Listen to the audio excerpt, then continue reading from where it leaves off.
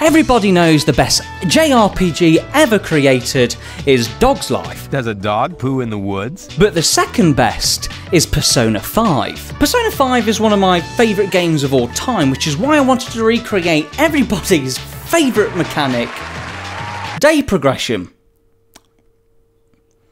Yep. Now, I know you're wondering, Jack, why something so boring? There's only so much gameplay you can develop before you need to start worrying about, well, everything else. The main thing I wanted to avoid was writing test project code and actually write well-structured and organised code, because it's really easy to fall into the default, just get it working mindset. Can we get on with the bloody video? No need for that, you floppy rubber pig.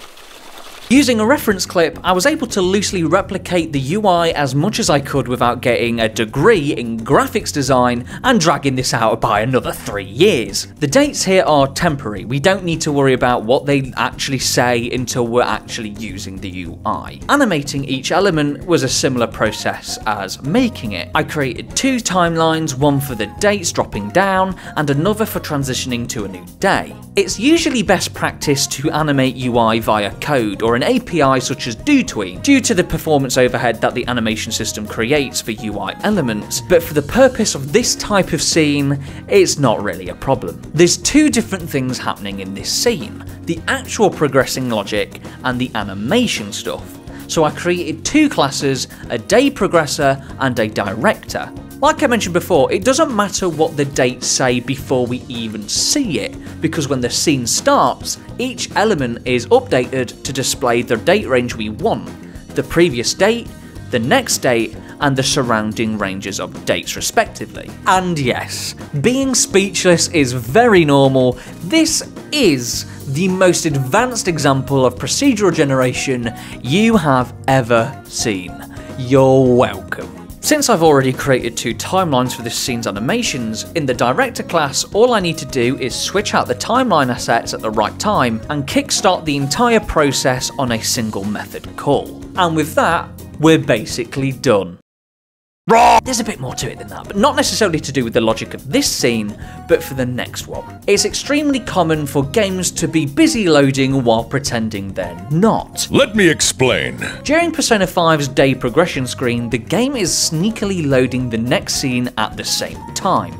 So it only made sense that I did the same. First things first, I thought about how I'd want to interact with this class. It makes sense to simply call a method when you want to load a new scene, while passing the scene build index of the scene you want to load. Making the caller of this method do anything more than asking the scene to load is possibly outside the scope of the calling class. I made 2 load types, automatic and manual. The former begins loading the scene and transition progress straight away, whereas the latter loads the given scene in the background and waits until it's told to activate, useful for loading screens or just hiding the process of loading altogether. If you were to rip off the pants of this system, you'd realise it's just a wrapper around Unity's scene manager methods.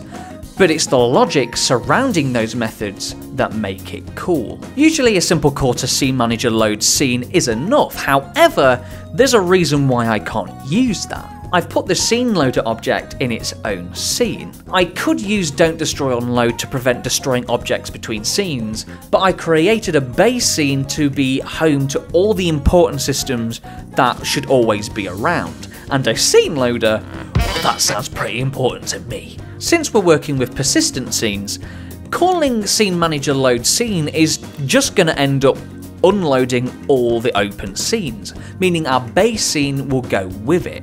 Making this method call additive means that the scene will be loaded alongside any current scenes, leaving the persistent scene to continue lurking in the shadows as it watches your every single move. But now we need to handle the unloading of the previous scene ourselves. Load order is important and can change depending on the type of loading you want. For automatic, we want to unload the previous scene first before loading the new one in order to keep the memory footprint of the game managed, otherwise we could face limitation problems. The way manual loading works isn't quite the same because we want to load the scene before the next one's even displayed, and we could do that in a loading screen where the scene's really small, or we could be doing that during a big scene that's already there. So it's on to whoever's calling that method to be smart about when they're loading manually. Finally, no scene loader is complete without transitions to mask the scene swapping. It's only a basic transition such as cut to black or fading, but that's all I really needed. All that was left was to remove any unnecessary test rubbish left over, and with that, it was done. Persona 5.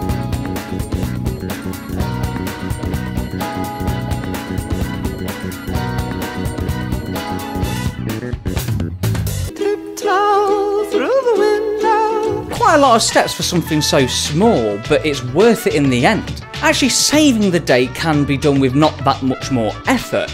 I just didn't do it here because I don't have a saving system, but maybe that's something for next time. I'm really happy with how it turned out. The official art is basically stolen, but the logic and code is mine. More specifically, I'm proud of the structure of the code since I took the time and effort to avoid writing abandoned test project number 672 spaghetti code.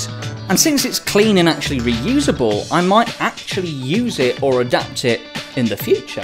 Bet you never thought you'd watch a video about loading screens before. If you enjoyed the video, or maybe even learned something, subscribe for more games, games dev, and all things DarkDax. Consider even following me over on Twitter or Twitch to join in on the fun in real time. I've been your host, DarkDax. You have been staring at me for the past 7 minutes, and this is the end screen.